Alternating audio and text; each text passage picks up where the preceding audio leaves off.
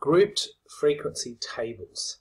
Now, when we do these, we use what are called class intervals. So to help you understand what they are and what these dot points are talking about, we're just going to quickly come up with some really simple numbers such as 0 to 10, 14, 8, and 19. Okay, we just randomly pick some numbers.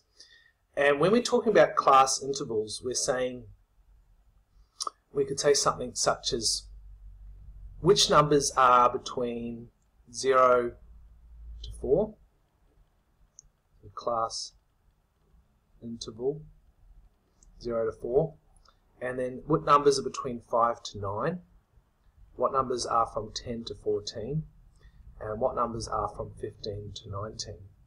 So, the numbers from 0 to 4, there's 2 of them, 0 and 2, right? The numbers from 5 to 9, there's an 8 there.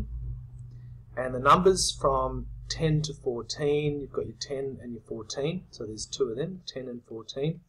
And the numbers that are from 15 to 19, there's just one of them, the 19.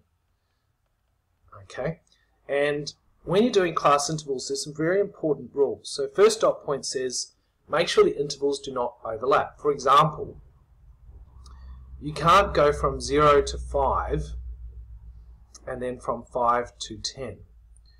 Because if we have the number 5, which one would it go in? Okay, so no overlapping. Second dot point says make sure there are no gaps between intervals. For example, don't use 0 to 4 then 10 to 14. So that's basically saying, you know, you can't just go 0 to 4, skip 5 to 9 and go straight to 10 to 14. Okay.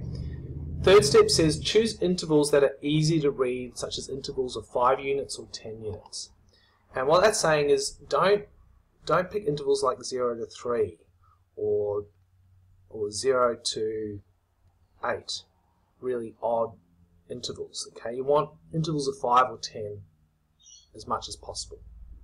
So we'll put a cross through them. We do not want that. Sometimes you can't help it.